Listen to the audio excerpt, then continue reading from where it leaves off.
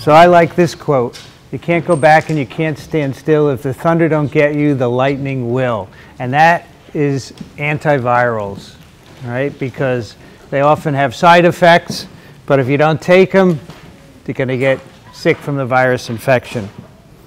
So last time we talked about vaccines, which we can use to make you immune to virus infection. So you take a vaccine before you get infected, with one exception. Does anyone remember what that is? Rabies. So rabies, you can actually be immunized after you've been bitten because it has a long incubation period. But for all other infections that I know of, once you acquire an infection, a vaccine cannot be used. It's not useful. So then we turn to antiviral drugs. And these can stop infections once they've started. Of course, as you will see, they're difficult for acute infections because they're so fast that you don't have a lot of time, because you need to have your antiviral a certain number of hours after infection has begun. We've been working on antivirals for over 50 years, but we really don't have that many. We have about 100 or so, and this goes up every year that I teach this course. In the beginning, that number was about 30, which was about 6 years ago.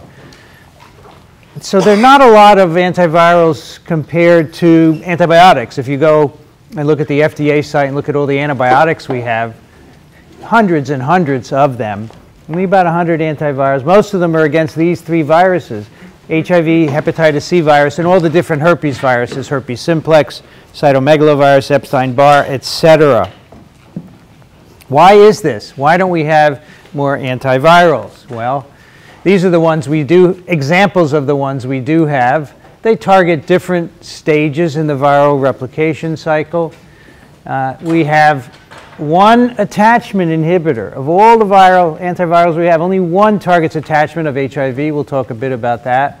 We have uncoding inhibitors for influenza A viruses, and that's the only uncoding inhibitor. Actually, there's a second one for HIV. And then we have a variety of inhibitors that target enzymes, the polymerases, DNA and reverse transcriptase. We have inhibitors of viral proteases that are needed to process viral proteins. And then we have an inhibitor of the neuraminidase, which is on the surface of influenza virus. We'll talk about how these work today. But why are there so few antivirals?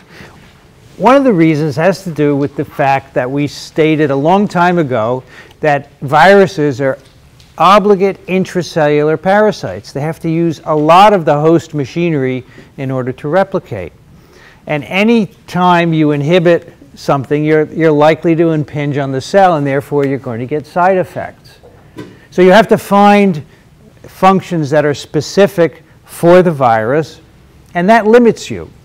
Whereas with bacteria, anything that you target is unique to the bacterium pretty much. So viruses, you have a few things you can target, like proteases and polymerases. But even with the polymerases, the viral polymerases are related to host cell polymerases, so you get side effects. So when there are side effects in the development of a drug, it's thrown away because you can't really use it. Many viruses are difficult to make antivirals against. They're hard to grow in culture. So hepatitis B virus is still very hard to grow. Human papillomaviruses are hard to grow in culture.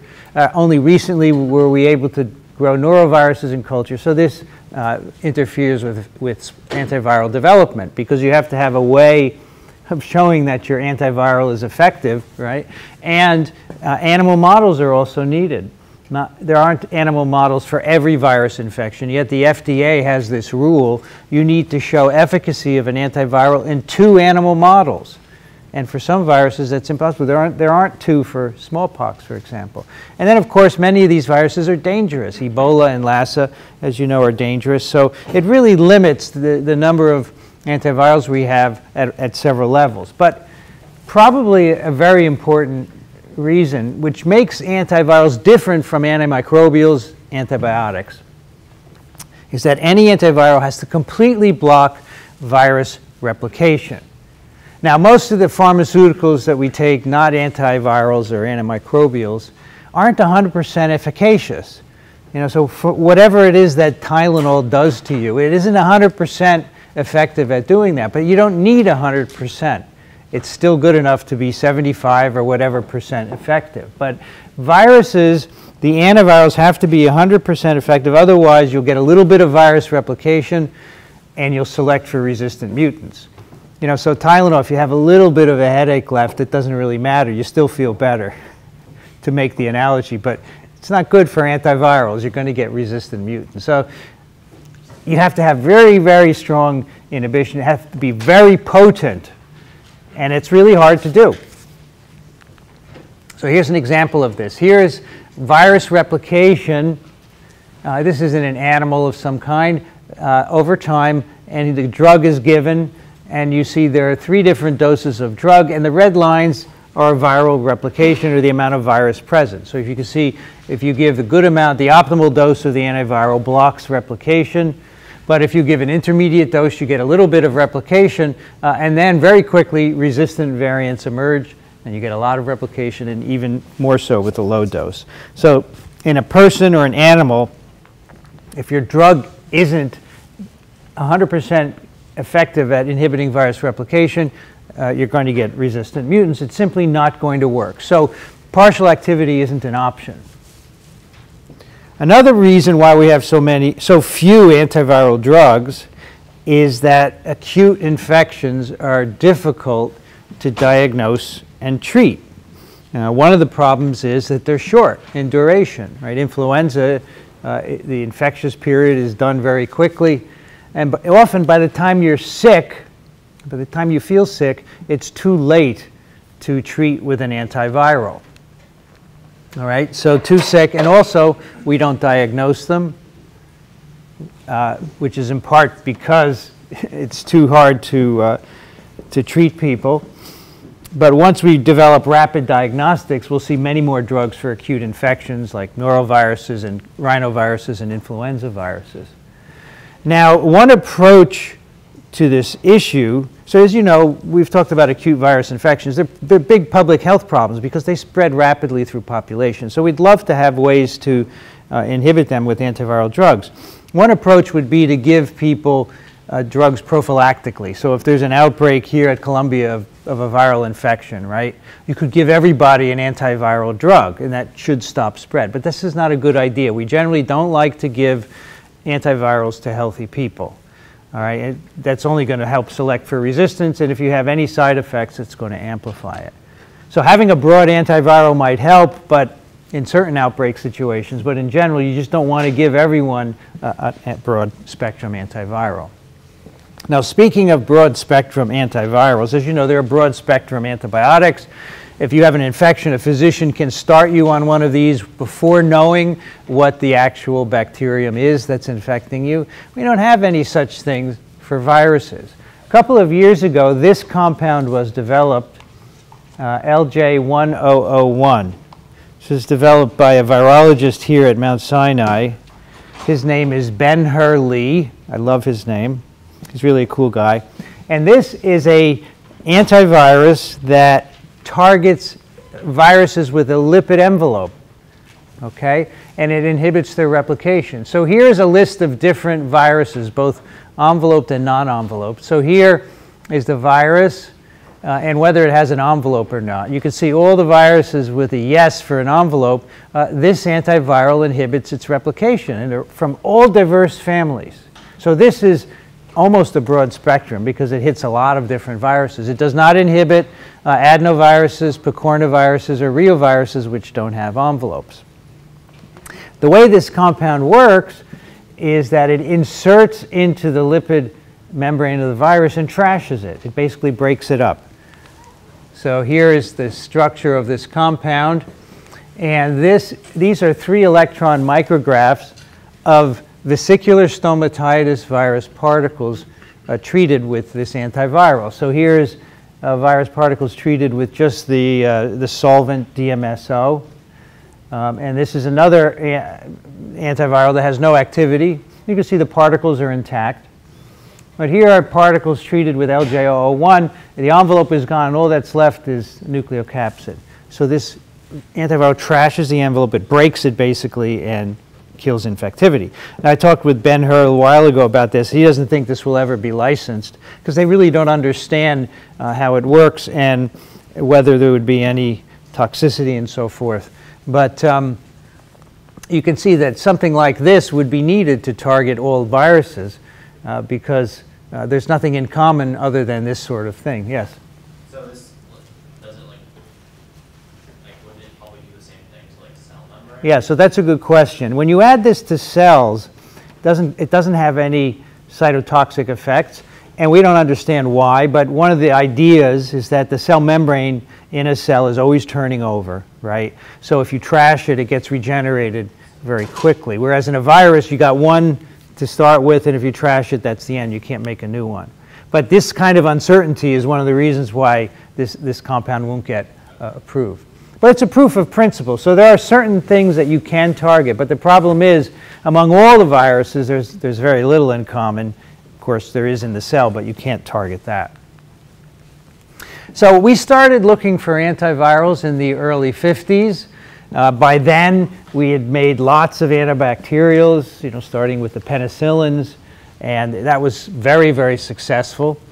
So chemists started taking derivatives of the antibacterials and seeing if they would inhibit viruses. So for example, the sulfonamide antibiotics for bacteria were modified and looked at for antiviral activity. Some of them were synthesized and were active against pox viruses, which still after World War II were still a threat. Remember, they weren't eradicated until 1979, so people still tried to develop antivirals for pox viruses.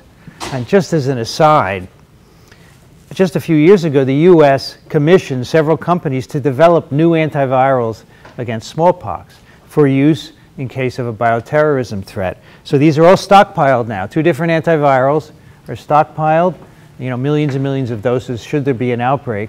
This was a very controversial issue because there's no animal model for testing these antivirals. They were tested against some other viruses that are related to smallpox, but don't actually know if in an outbreak they will work against smallpox. So this was a really interesting story. In the 1960s and 70s, we switched to what we call blind screening assays. So here we take mixtures of compounds and just see if they inhibit viral replication. So you just take a virus and you infect a cell and you add compounds to it and you see if you get inhibition. So these are random chemicals that a company might have. Pharmaceutical companies have thousands of chemicals in their libraries that they save whenever a chemist makes something, they keep it. So those are called chemical libraries. You can also look at natural products. You go outside, you take some dirt, you culture it, and you take the supernatant and you could throw it on your cells and see if it inhibits viruses. And that in fact works because there are lots of bacteria and fungi in the soil that produce antiviral compounds. You then could identify hits, which are either compounds or mixtures that would inhibit replication. Then you have to purify the active ingredient. The chemists have to then synthesize it and then modify it to make it better. You want to reduce, so whatever you start with is not going to be optimal. It might have a little toxicity, so the chemists try and take that away. You want it to be soluble. You want it to be bioavailable. If you have to take it orally, you want to make sure it gets to the right place where your virus infection is going to be. And you also want it to be stable. You don't want it to degrade in a few hours. And all these things are addressed by the chemists. They can look at a molecule and say, okay, we'll put these side groups here and it'll make it last longer. You go back in the lab, you see if it still has antiviral properties. Sometimes it loses it and you go back and say, no, do it again. So there's this wonderful collaboration between the virologist and the chemist. These screens went on for many years and a lot of work was done, but didn't really amount to much. One exception is this molecule here, called amantadine, and this was approved in the 1960s to treat influenza virus infections. In fact, we still use amantadine today in certain cases to treat influenza virus. So this was licensed for the treatment of flu, but we had no clue what the mechanism was. We didn't find that out until later. Today, the antiviral program is really different from this. You don't just take mixtures of chemicals and blindly look for inhibitors. You do a very focused approach. And this is in part because we have recombinant DNA technology and really, really good chemistry to make different compounds. So for example, you could say, I want to make an antiviral that targets a viral protease. You can take the viral gene for the protease, you can produce it in cells, show that it's active, and then design assays to look for inhibitors. And we can look at the inhibitors interacting with the proteases. We can do structural work, three-dimensional X-ray crystallography and so forth, and that really informs how we do this. We know a lot about the life cycles of viruses, as you've seen in this course, so you can say we want to target very specific places. And even viruses that can't be grown readily, we can use approaches to target them. If you can focus on a specific gene, you don't have to worry about growing a virus, at least in these initial screens for antivirals. So what we do now is quite impressive in terms of antiviral discovery, and that's why the numbers are going up. If you look at the replication cycle of a virus in a cell, as you know, there are different steps that viruses need to go through. They need to attach and enter cells. They need to be translated. They need to replicate their genomes and assemble. And each of these is a target for antiviral discovery. As I've told you, we have fusion and entry inhibitors. Interferon can interfere with the translation of some viruses, some viral mRNAs. The enzymes that replicate viral genomes, whether they be DNA or RNA or reverse transcriptases, can be inhibited with a variety of nucleoside or non-nucleoside analogs. We have a variety of protease inhibitors for HIV and HCV as well. And finally, neuraminidase inhibitors. Neuraminidase functions in the release of virus from cells, and we'll look at that in a moment. How do you get to a drug? Well, you start with identifying a medical need, of course. It's very important. If your infection, like I said last time for vaccines, if your virus only kills 5 people a year in the US, you will not have any company making a vaccine or an antiviral. I mean, you can even go beyond that. It's unfortunate, but Ebola killed hundreds of people in Africa for many years, and no one wanted to make a vaccine until we had this huge recent outbreak. So, the driver is often a monetary one, as you might understand.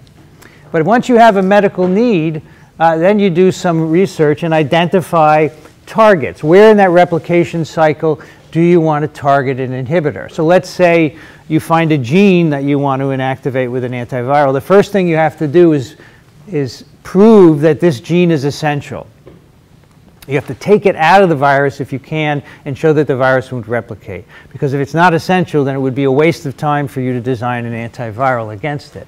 Then once you've proven that, you can do some structure studies on that protein to understand how it works. Then you would start your screens. You could do natural product. You could make collections of chemistry products, RNAi even, and do a variety of screens based on the activity of the protein you're looking at. You can even do in silico screens. If you have the structure of the protein, you can ask what compounds can I model into it and have the chemists use that.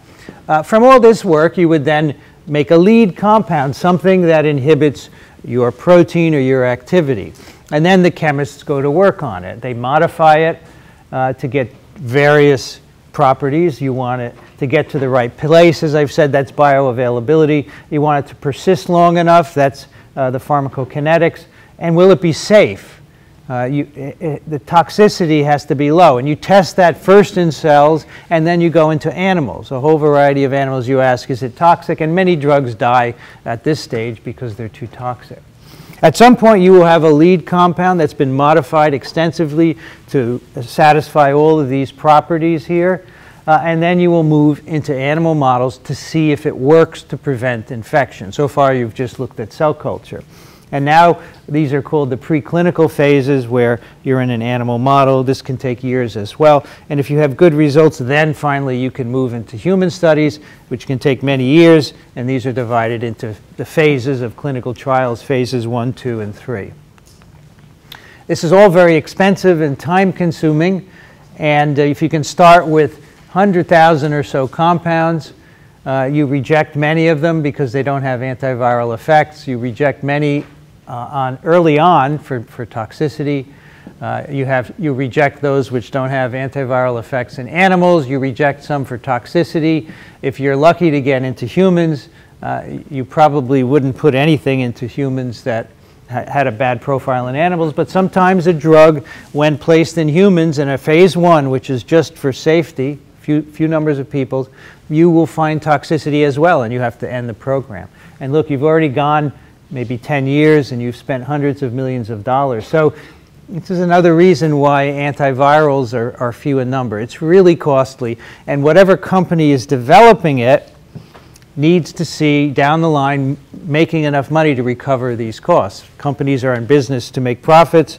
Most of them are public companies that their stock is traded, and they have to answer to their stockholders. Now, in the ideal world, wealthy governments would make antivirals and give them to everyone else. That's, I think, would be the ideal situation, but that doesn't work.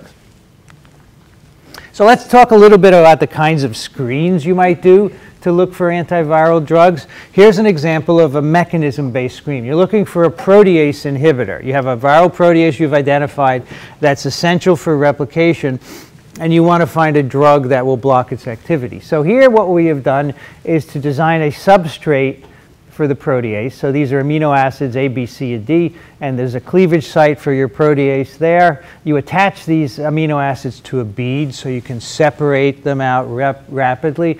And then there's a light bulb at the other end, some fluorescent chemical or some kind of readout that you can image very quickly. So if you add the protease to this substrate, it will cleave it, and you spin out this part with the bead on it, and then you can measure the soluble portion, which will make light, and that's shown here in this graph on the right. We're looking at fluorescence intensity of the soluble peptide versus time. So again, the soluble peptide's released. You spin down what's left with the bead on it, and then you just take the supernatant and measure it. And you can very quickly measure the activity, and then you can test for different inhibitors. You add different chemicals to this reaction, and if your inhibitor is inhibiting the protease, you will be left with the bead attached to the fluorescent inhibitor, the fluorescent molecule, and when you centrifuge it, you'll remove all the activity and you'll see nothing in the supernatant because no cleavage is occurring. So this is the kind of assay you can develop, and you can make a high throughput version of it where you test thousands and thousands of compounds in a day because it can be automated and the results are very straightforward. Much easier than starting with a virus, infecting a cell, and looking for protease inhibitors because you wouldn't be able to target a specific part of the replication cycle.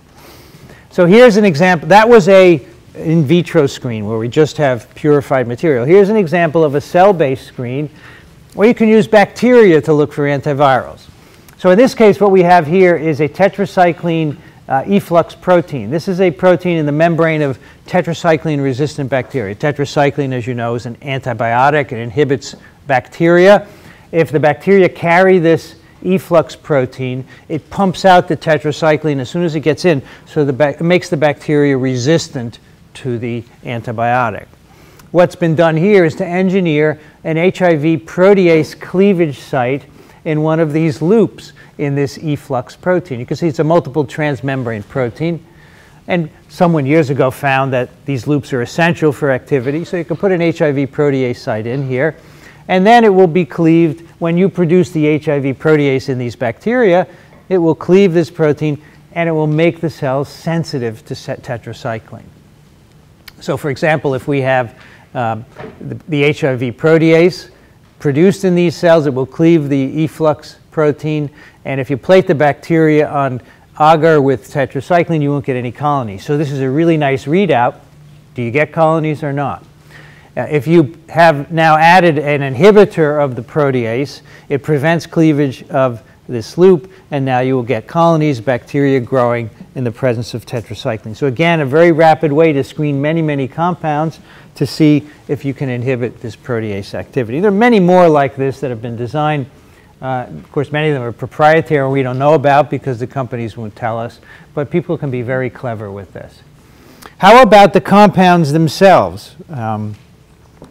You can You can screen many compounds with these approaches. As I said, companies have chemical libraries. Every compound they've ever made for whatever use over the years, you can screen in these, and you can screen many compounds a day. You can still look at natural products. You have to go outside and collect things and grow them and make broths from them.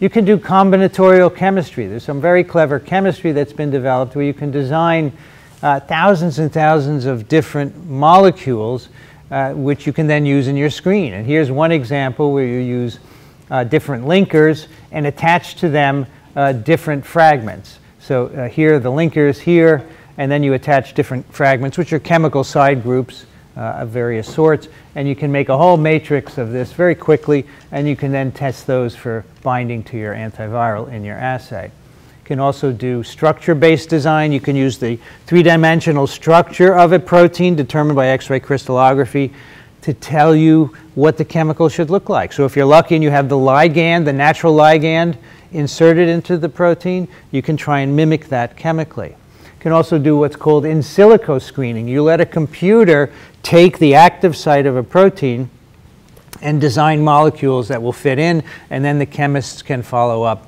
and actually make them and see if they work. And this has actually turned out to be fruitful in a number of cases. The screening we do today is all roboticized. You have screening done in plastic plates with many, many wells in them. You've probably heard of 96 well plates. Well, this plate has over 1,000, and because you can do these assays individually in these plates and put a different compound in every well, for example. Everything is added to the plates by a robot. There's no person standing there with a pipette man and putting 1,000. It would take you years, right? So this robot, you program it and it just zips down and puts everything into the wells. Then another robot shown here picks up each plate, shoves it in an incubator. When the time's up, it takes it out and puts it in a reader. And you could be sitting home on Sunday morning and getting your results for your latest antiviral screen. It's really quite impressive what's done now. All right, the first question is, we have many antibiotics but fewer antivirals. What is a reason for the difference? 1, robotic screening is slow. 2, there are few serious viral infections. 3, resistance is a problem. 4, antivirals must be potent. 5, all of the above. All right, 68% of you answered D, antivirals must be potent. Of all these, that's the main reason.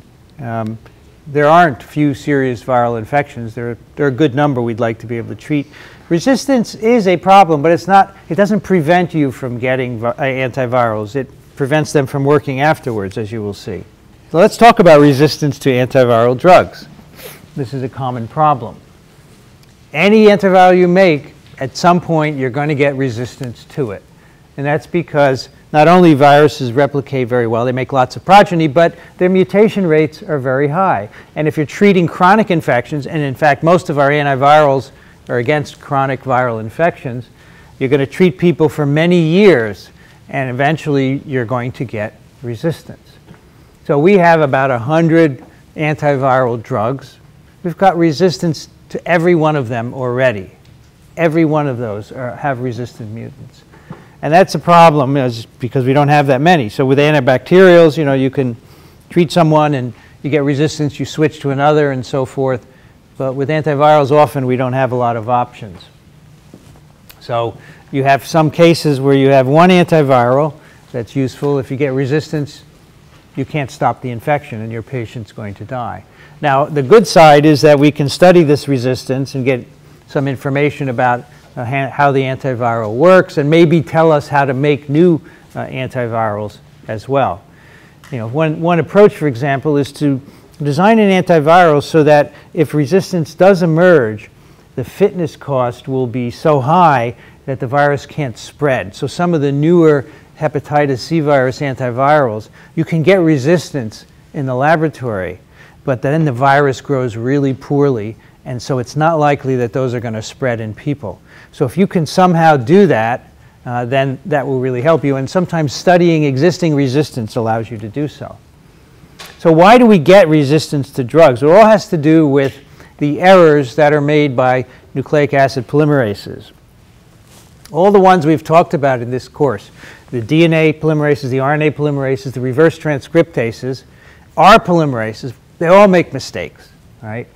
And they typically make, well, for RNA, all virus polymerases make the same error rate, but the difference is that RNA viruses and reverse transcriptase can't fix the errors. So the error rates for RNA viruses is 1 misincorporation in 10,000 to 100,000 nucleotides polymerized. And that's about 1,000,000-fold higher than the polymerase of our genome. So again, all nucleic acid polymerases are error prone, but DNA polymerase have error correction mechanisms, so their error rate is lower. It's not to say that it's absent, right? We still make mutations, and that's responsible, for example, cancer. If our cells keep dividing, they'll eventually accumulate enough mutations to become cancerous. So we're not absent of mutation. In fact, you don't want to be absent because mutation is how we evolve. So in a 10 kilobase viral genome, you get a mutation in 1 to 10 genomes at this frequency. So DNA virus polymerases, or all DNA polymerases, can excise and correct misincorporation. So here we have a DNA polymerase copying a template. It makes a mistake, shown in red, the mismatch. There's a 3 to 5' exonuclease associated with these polymerases that can come in and clip out the error, and the polymerase will do it again. So that's why the error rate is lower. But the result is that DNA viruses evolve more slowly because they can't make as many mistakes. All right, let's talk about some specific antivirals. First one we're going to talk about in terms of resistance anyway is called acyclovir. This is a drug against herpes simplex virus. If you have a cold sore and you go to the doc, he or she will prescribe you topical acyclovir in an ointment which you will put on your cold sore, and it's pretty good at getting rid of the virus. Here's acyclovir. This and many other antivirals that target DNA polymerases or RNA polymerase are derivatives of the nucleosides. The 4 nucleosides are shown in the middle here at adenosine, guanosine, cytidine, and thymidine. And remember, these are the building blocks of DNA. They get incorporated into DNA, and then another nucleoside gets added to this 3' hydroxyl.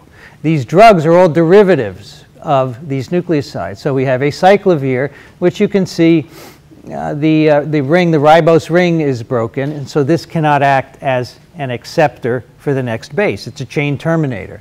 It's the same with many of these. See, deoxycytidine is another one. It's missing the hydroxyl. And all of these are derivatives of the various nucleosides. So acyclovir is one that's very, very potent against herpes viruses. The way that this works is when you treat a person with acyclovir, that's shown on the left here, this gets into cells rapidly.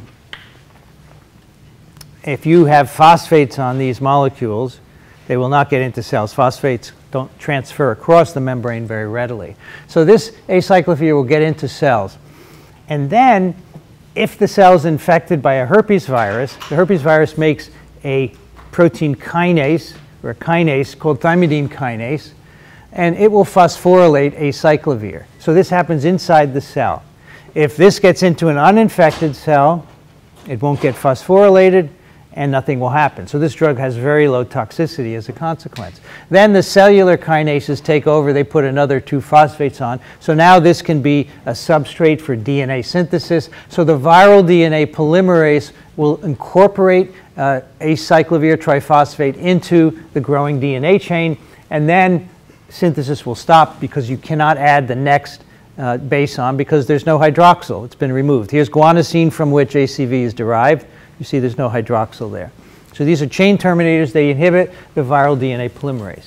Again, they're specific for virus-infected cells because the viral thymidine kinase phosphorylates the prodrug, the acyclovir, so that it can be incorporated. If this weren't phosphorylated, it would not be inhibitory.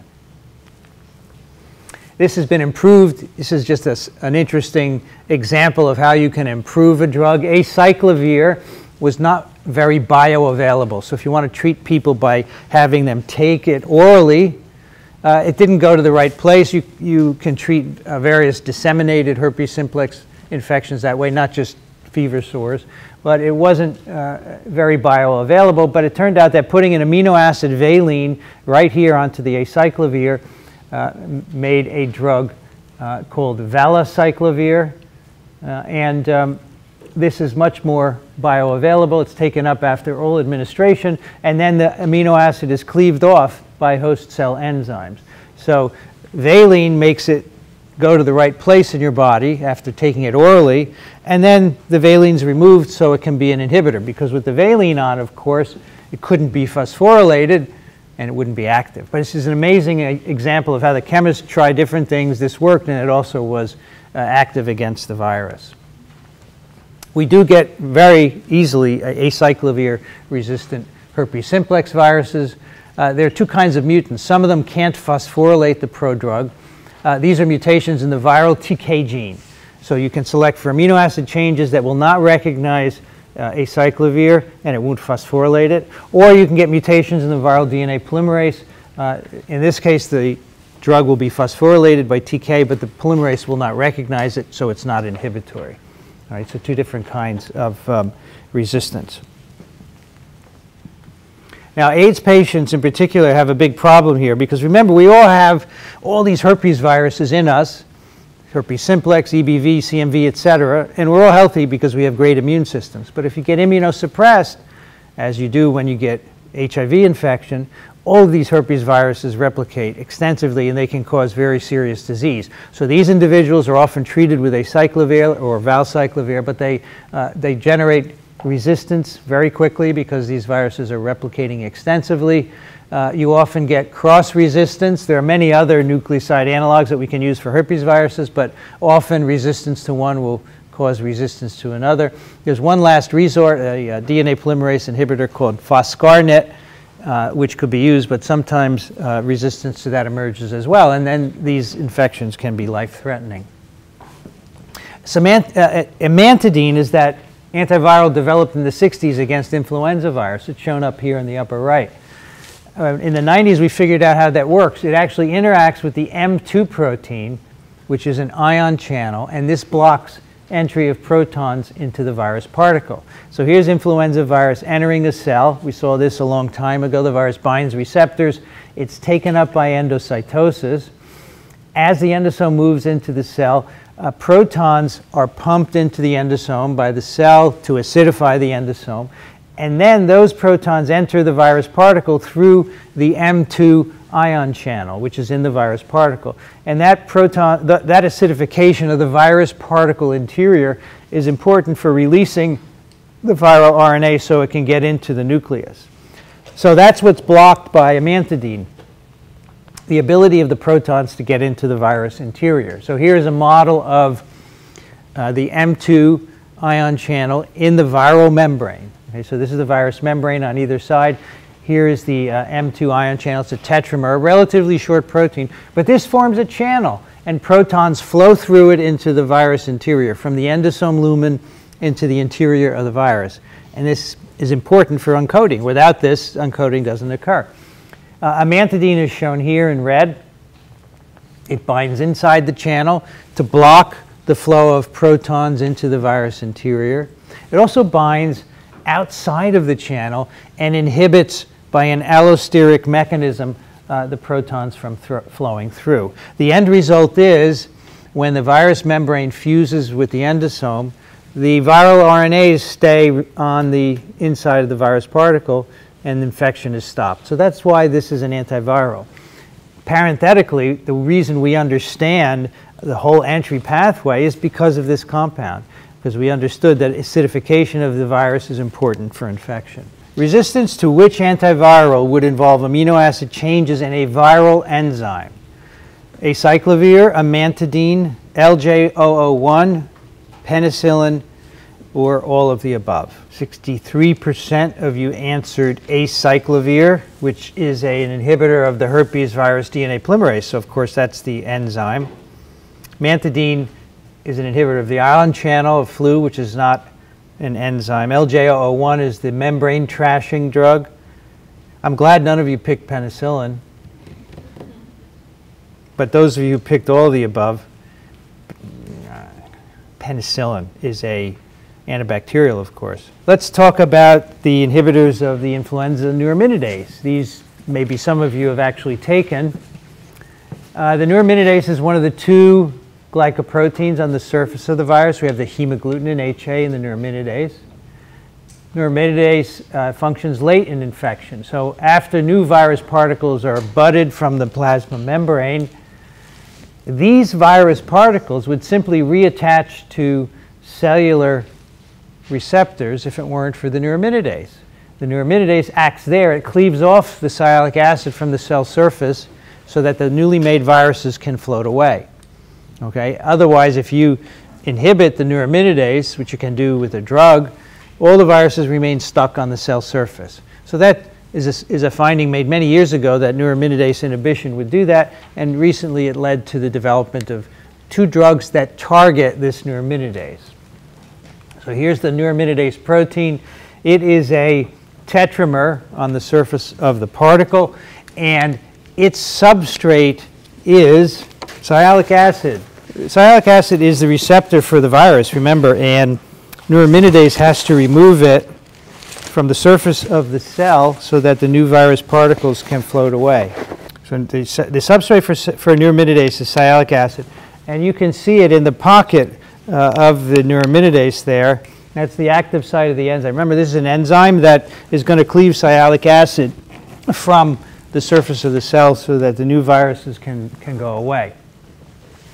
So we knew how sialic acid fit into the neuraminidase. We determined the structure by X-ray crystallography. So the chemist said, let's design a molecule that looks like sialic acid and fits in there with high affinity that would block the natural sialic acid from getting in. So these two compounds were designed, zanamivir and oseltamivir. This one is called Tamiflu, so you have to have a friendly name, right? And this is called Relenza. But these are designed to mimic sialic acid. And the idea was, if you can make a compound that's very close to sialic acid, then maybe the neuraminidase can undergo a mutation that would prevent the drug from working, because then it wouldn't bind sialic acid and the virus wouldn't be infectious, right? But you can see these two are slightly different. And actually one of them is better at mimicking sialic acid than the other. So here's how this works. Here's the virus particle. This has just been released from a cell. And here is sialic acid on the host cell surface.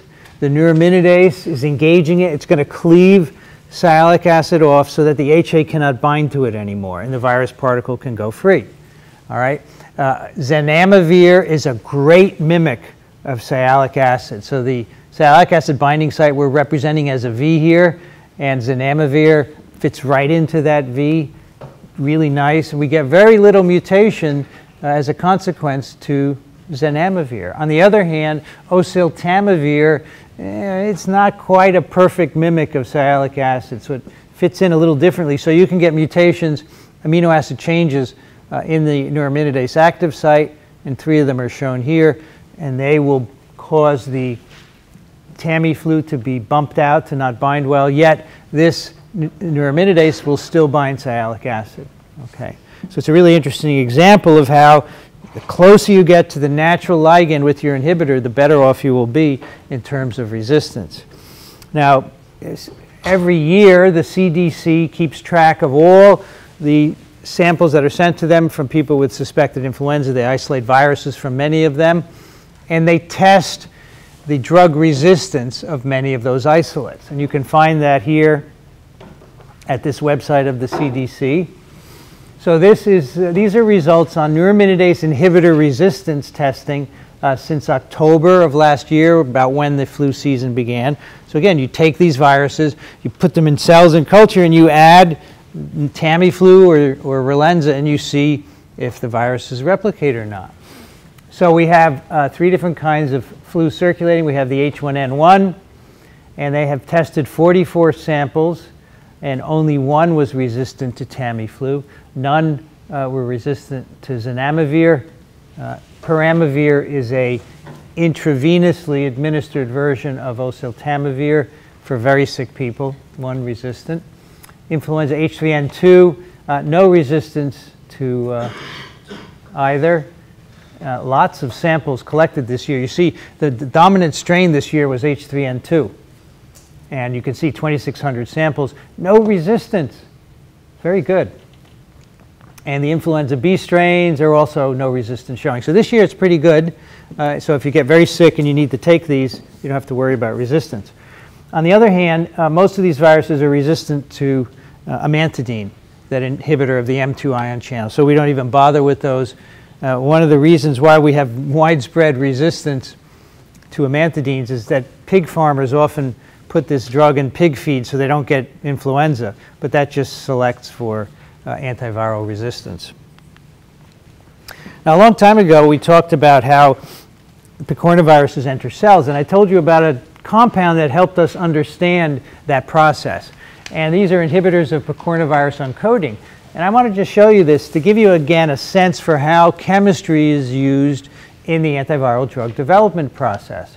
So here are a series of compounds, starting with this compound in the upper left. So this was a screen for inhibitors of poliovirus. And they picked up this compound in their chemical library, just screening the library of a company. And then they made a variety of modifications to this. You can see different side groups, changes to the ring, and so forth. These are all different compound derivatives of this. And then they test them for their inhibitory properties. And then you can see they have different, so here they've made a change. I can't even see where it is, but anyway, it knocked out the activity of the compound, and some of them make it better. On the right here is an example of how they vary the length of this ring from the rest of the molecule and look at the MIC. And you can see at a certain length it's more active than others. So this is the kind of chemistry that's done to take an initial compound to make it more potent and, of course, eventually to give it other properties that are important as well. And just to remind you, these compounds fit into the hydrophobic pocket in the capsid, which is just below the receptor binding site. They fit in there and they lock the capsid in a configuration that will not uncoat. So that's how those compounds were discovered. Of course, unfortunately, none of those have ever had any clinical use. They simply aren't effective enough at preventing infections. But a greater problem is that these have been tested for use against the common cold, and that's such a rapidly developing infection that these are not very useful. By the way, I meant to tell you that these two antivirals for influenza, Tamiflu and Relenza, you have to take those within 24 to 48 hours of feeling your first symptoms. Because if you wait any longer, they will absolutely have no effect whatsoever. So you can tell when you first get flu. You can pinpoint the hour almost. So you have to quickly go to your physician and get prescribed if, in fact, this is what you want. Otherwise, they won't be of any use. A couple of new hepatitis C virus drugs have just been licensed last year. This, of course, is a big medical problem. I told you earlier about how many millions of people are infected with hepatitis C. Here's a schematic of the viral RNA genome. It's a plus-stranded RNA. It's translated into a polyprotein, just like the picornas, and viral proteases cleave up that polyprotein. A major viral protease is NS3, which is responsible for all of these processing sites shown by the arrows there. So NS3 has been a target for antiviral drug development for quite some time now. And we have two brand new inhibitors on the market, boceprevir and telaprevir, both licensed and being used globally to treat hep C infections. And this is the structure of the NS3 protease. This is the active site with the ARG, His, and lysine active site residues. And this is the structure of telaprevir bound in the pocket. So you can see it binds in the pocket of the protease. It prevents the substrate, which would be the polyprotein, from getting in there. And it really nicely inhibits virus replication. The other antiviral that's just being tested, it's not licensed yet, is a nucleic acid molecule. I told you a while ago that replication of the hep C genome requires a cellular microRNA called miR-122.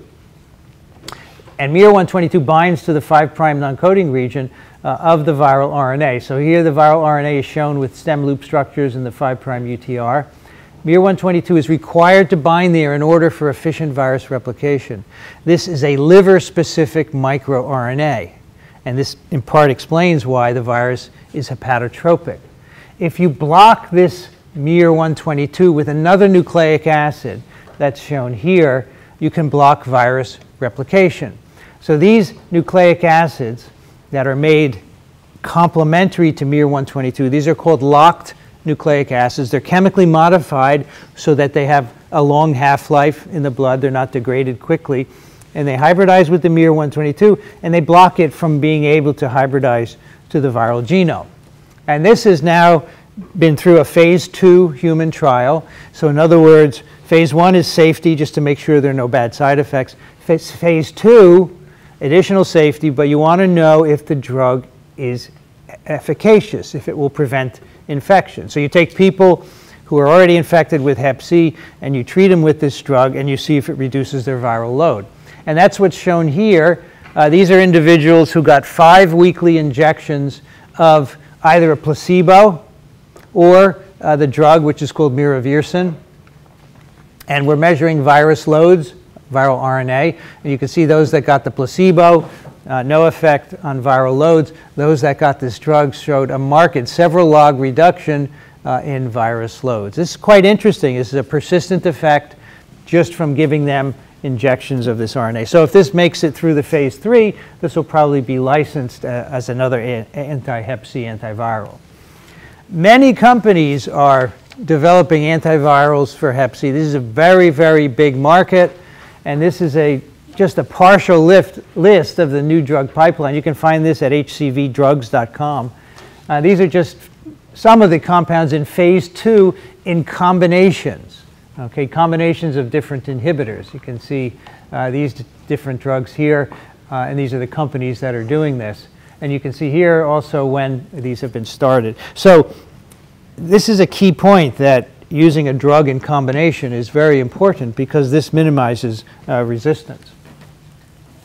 So let's talk a little bit about HIV antivirals. We haven't yet talked about HIV at all, or very little in this course, but this is a retrovirus that infects cells, produces a DNA copy of its RNA genome. The DNA integrates into the cell, and then that integrated provirus directs the synthesis of mRNAs by the cell polymerase, which give rise to new virus particles that form by budding. There are many good inhibitory targets for HIV, and in fact we do have inhibitors of attachment and fusion. We have lots of reverse transcriptase inhibitors. We have integrase inhibitors. That's the enzyme that puts the provirus into the cell genome. And we also have protease inhibitors, which are, of course, important. These proteases are important for cleaving the viral polyprotein. Big problem with AIDS, of course, is that this disease can go on for 10 or 20 years.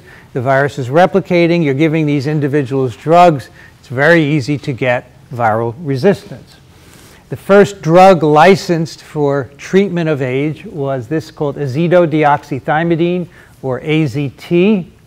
This had been found for other medicinal purposes, but it is a chain terminator. It is phosphorylated by cellular kinases. So you take the drug, AZT is right here, and you can see there is an azido group here. So you cannot add additional nucleosides to this when it's incorporated into the DNA.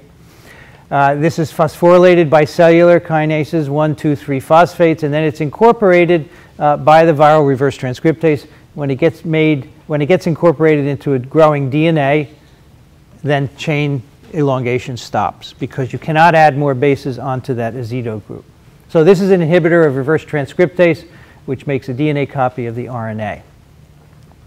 This will be recognized by cellular polymerases, DNA polymerases. So there is some toxicity associated with its use. It's not as selective as acyclovir because this is phosphorylated by a cellular kinase, which means it will also get into an uninfected cell. This drug has side effects because of that. Half-life is very short, an hour, but it was the only thing we had back then, and we had to dose patients frequently. And as a consequence of these features, mutations to resistance arose very quickly. There's a great movie about the early days of AZT, the Dallas Buyers Club, right? Have you heard of that? Fantastic. You should watch it because they talk all about AZT and the fact that the patients couldn't get it because the NIH was hoarding it, and patients figured out if you split the dose into 5, you could spread it among others and it still worked, and that reduced the side effects. Really cool. You'll recognize a lot of this stuff. So anyway, we got mutations to resistance very early. Single amino acid changes in the reverse transcriptase so that it will not bind the phosphorylated AZT. As a consequence, new inhibitors were developed, new nucleoside analogs with all these fancy names. So they started to, when these were used singly, we got resistance very quickly, so they were started to be used in pairs, and that helped, but still, in about a year, resistance to 2 drugs arose as well. So then next were developed the non-nucleoside reverse transcriptase inhibitors, or NNRTIs.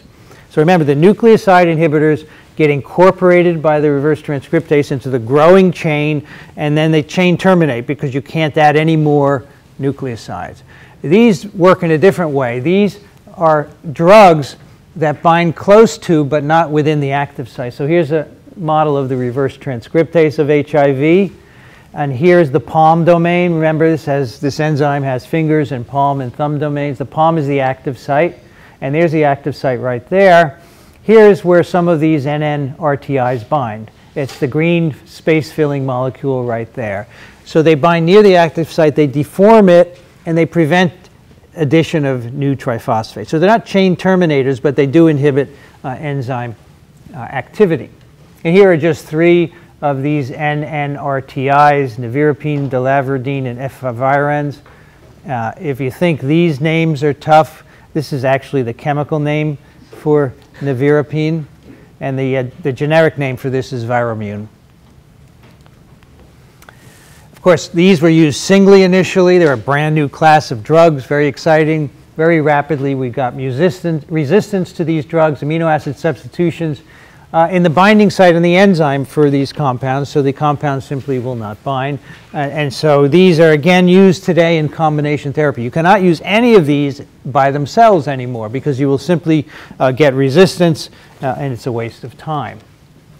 We have protease inhibitors for HIV. Now, of course, this virus presents a huge medical need. Today, there have been 60 million infections globally. There are currently 34 million people living with AIDS, so huge medical need. Many, many companies have been developing antivirals. To bring you back to the maturation of retroviruses, these viruses produce a polyprotein, which includes structural components like matrix capsid, nucleocapsid, and the capsid protein, and these get cleaved by the viral protease, which is the yellow molecule right here. And in fact, the protease then is essential for cleavage of these proteins. And then when you have a new virus particle formed by budding, the protease is incorporated into the virus particle. That's the yellow spheres that you can see there. And then once the virus has budded from the cell, the protease carries out a series of additional cleavages that are essential for infectivity. So this protease is essential. It was shown early on if you mutate it or delete it, the virus is not infectious. So many companies went on to develop protease inhibitors. And the way this was done was as follows. The sequence of the polyprotein was determined and the cleavage site was identified. So here, for example, is one of the natural substrates of the protease. Here's the cleavage site, and here are the amino acids on either side. So what was done was to develop what are called peptidomimetics. These are short molecules that essentially mimic what the enzyme is seeing in this protein. And these peptidomimetics fit into the protease and they block its activity. And here on the upper right is a 3-dimensional structure of the HIV protease with one of these antivirals bound to it. So it binds with very high affinity into the active site. So now the protease can no longer cleave the viral protein substrate, which it needs to do, and infectivity is inhibited.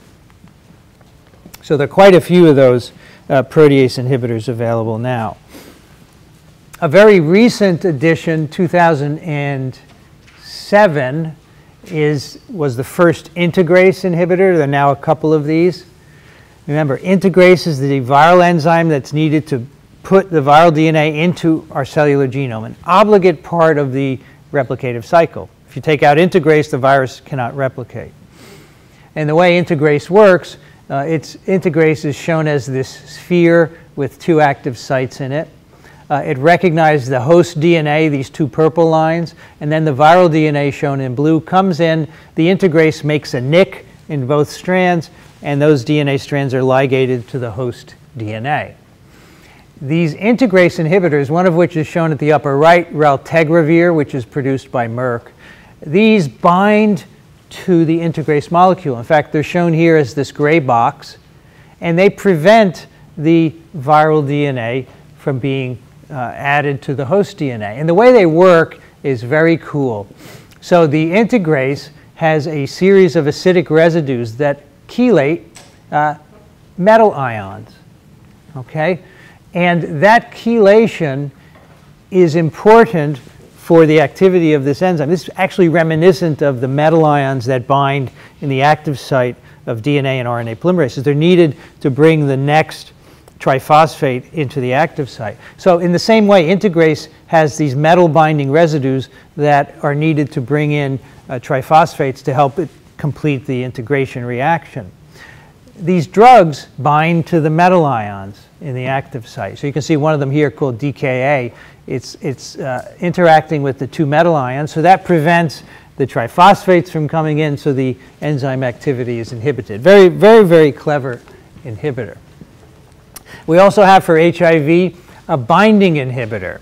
Now you may remember that the receptor for HIV is CD4, but it also requires a second molecule on the cell surface, a chemokine receptor, and that's diagrammed on the right here. So the viral glycoprotein called GP120 interacts first with CD4 and then with CCR5 or CXCR4. So here we're showing CCR5.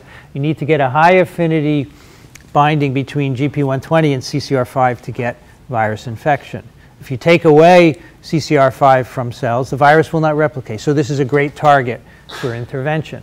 A drug was discovered called Maraviroc, which binds to CCR5. Here's the drug on the left.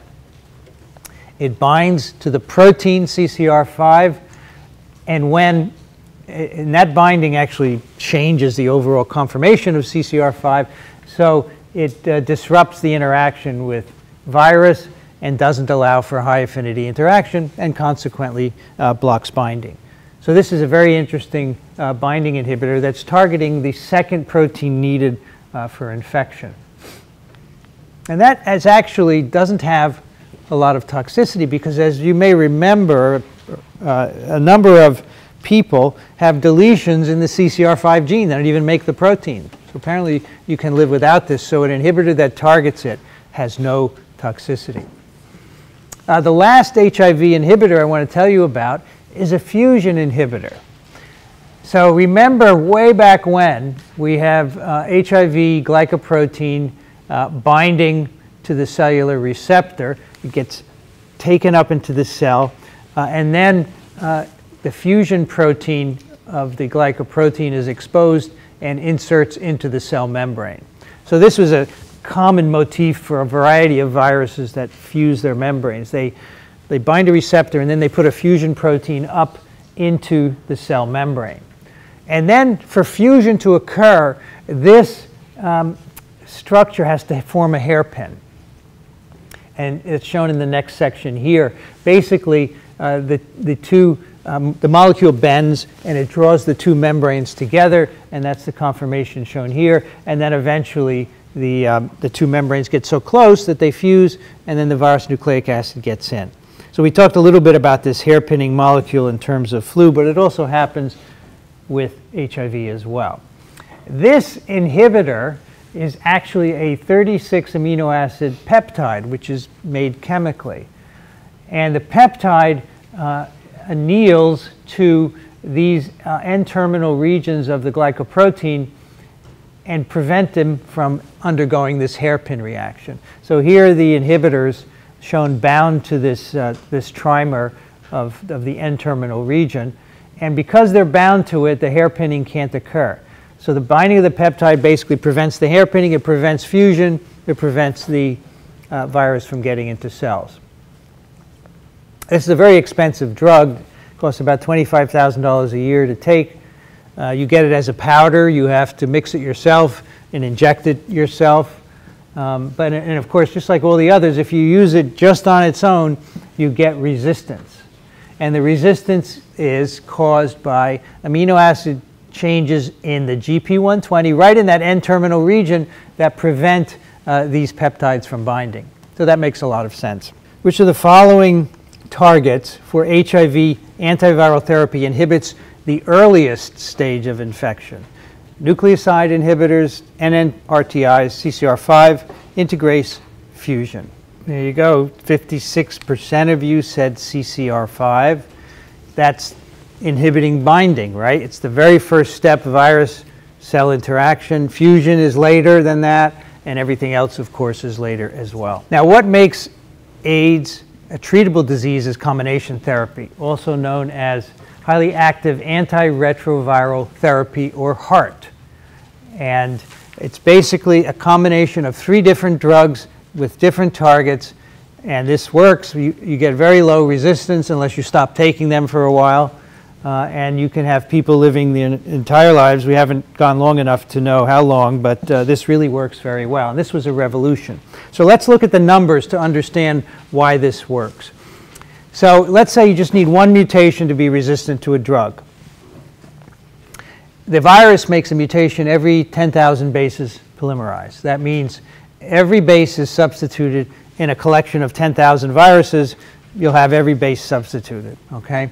Everybody makes about 10 to the 10th new viruses per day. So if you have AIDS, early onset AIDS, making 10 to the 10th per day.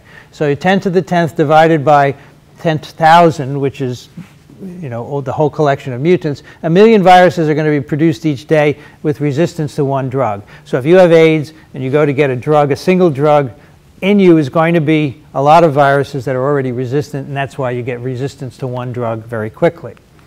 So let's take 2 drugs. Developing resistance to 2 is 10 to the 4th times 10 to the 4th, or 10 to the 8th. So we have 10 to the 10th viruses in us divided by 10 to the 8th. We're going to get 100 viruses resistant to 2 drugs every day. And again, so if you have AIDS and you go for a drug, right away you're going to have, and you only get 2, you're going to have 100 viruses resistant to that combination of 2. And that's why eventually, even with dual therapy, you get resistant mutants. But 3 drugs, you need 10 to the 12th viruses. And that is more than you're making every day by 2 orders of magnitude. So that's why triple therapy works. If you go in, even with full-blown AIDS, making a lot of viruses a day, the 3 drugs are going to inhibit all of them. There aren't going to be any resistant mutants to start. So this is why triple therapy works and why it can convert this infection into a lifelong chronic infection. So this is a table of some of the antivirals. It's not all of them by any means that have been developed against HIV-1. And again, the reason we have this is because it's a huge medical need. The other reason is because many of these were fast-tracked. If you watch the Dallas Buyers Club, you will learn about this. Early on, it was felt that pharmaceutical companies were not taking the disease seriously enough, and this was absolutely true. And the FDA said, well, we can make it so that you get licensed quicker. So normally it takes years to license a drug. Once you apply for licensure and you give the FDA all your data, it can take a long time. But here, the time to approval is all pretty much less than a year for all of these drugs. So this is a reflection of the fast tracking that the FDA did, and it really brought a lot of these drugs to market very, very quickly. So again, here on this table we have our nucleoside reverse transcriptase inhibitors, our non-nucleoside inhibitors. You can see there are lots of those. Protease inhibitors, quite a few. 1 fusion inhibitor, 1 CCR5 entry inhibitor. There are now 3 integrase inhibitors. And then at the bottom are multi-class combinations. These are the triple drug pills. The first one to be licensed was Atripla, but now there are several others as well. So this is just a reflection of what can be done when there is pressure to make an antiviral. You could diagnose AIDS very rapidly, and the infection went on long enough so that it made sense to develop an antiviral. And we had been studying retroviruses of different sorts for years. So we knew there was reverse transcriptase. We knew there was a protease in them. We knew how these viruses attached. We knew already what the targets were for antiviral intervention. So those are all the reasons why this proceeded so quickly. I told you this in the first lecture. At the moment, there are 10 to the 16th HIV genomes on the planet. You can take 10 to the 10th per person and multiply that times the number of people infected. With that high number, there's resistance to all of these drugs I've just showed you out there and anything we could ever make. And that's why it's really important for us to treat these infections with triple therapy and not single products, because we'll get resistance immediately if we do.